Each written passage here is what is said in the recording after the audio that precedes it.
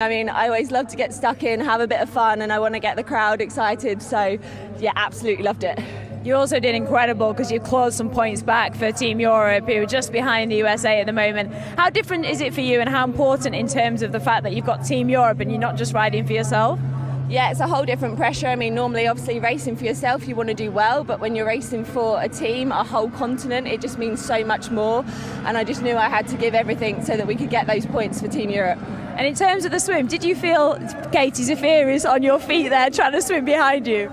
Yeah, I definitely felt Katie there. I mean, she's an amazing athlete, obviously Olympic medalist, so I didn't really think that she wouldn't be there. I always expected her to be on my feet and chasing hard. So, yeah, it's quite nice to have someone there, and obviously on the bike as well. I'm used to being in front, so actually to have someone to chase for a bit was pretty nice as well. And what about through the run? Talk us through the run. Did you feel good?